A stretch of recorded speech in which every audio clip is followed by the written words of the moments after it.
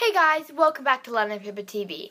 Alright, so we have some big things going on now. Alright, so just like 2 days ago, The Hunger Games Mockingjay Part 1 just came out.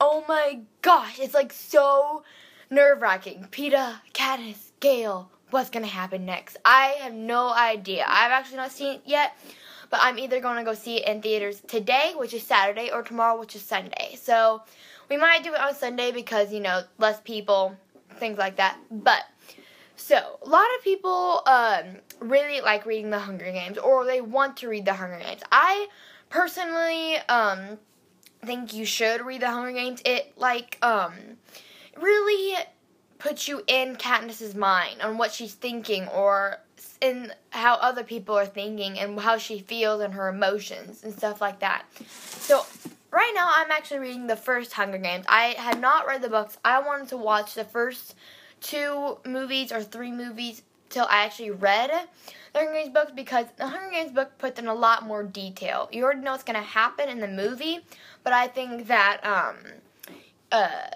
the book brings in more detail. So definitely I recommend reading this book. So anyway, people have been going on and on.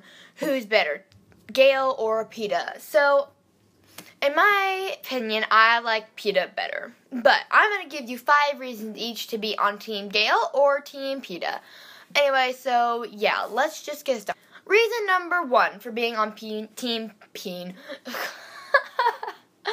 being on Team Peeta. Number 1. Peeta is just so cute. That's all I have to say for number 1. Just go to that. Reason number 2. Peeta would do anything for Katniss. Literally anything. And how he confessed his love to Katniss in the first Hunger Games. Oh, he's so romantic.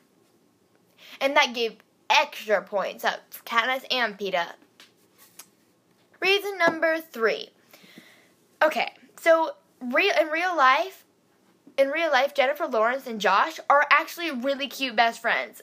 Yeah, extra points for you right there. Reason number 4.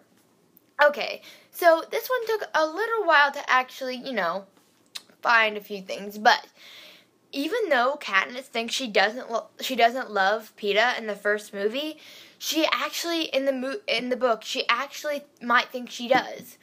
So even though Peeta knows that Katniss does not love her, he will still love her anyway. So he's pulling through there. Reason number 5. This is the last reason for Team Peeta. In the second movie, as you all know, Katniss made a deal with Haymitch so that Peeta would not get hurt. Well, if you also heard in the second movie how Peeta said Peeta also made a deal with Haymitch to protect Katniss. Okay, Katniss and Peeta, great minds think alike. Alright, now, reasons to be on Team Gale. Reason number 1. Alright, now, Gale and Katniss are just like best friends. They have been best friends for a really long time. And Gale understands Katniss. So I think that really makes Katniss feel safe around him. Reason number 2.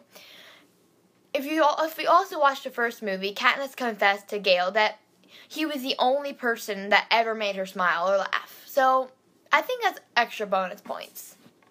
And in the first movie, you could also tell that Gale loved Katniss, because he said, "Why don't we just?" He said, "Why don't we just run away together into the woods and start a new life?" And so I think that really confesses that Gale actually loved Katniss. I forgot what reason this is. Oh my god, I think it's reason number 4. Excuse me if I am mistaken. But reason either number 4 or 5, that when Katniss was in the Hunger Games, Gale took care of Katniss's family, her mother and Prim. So extra points for you, Gale.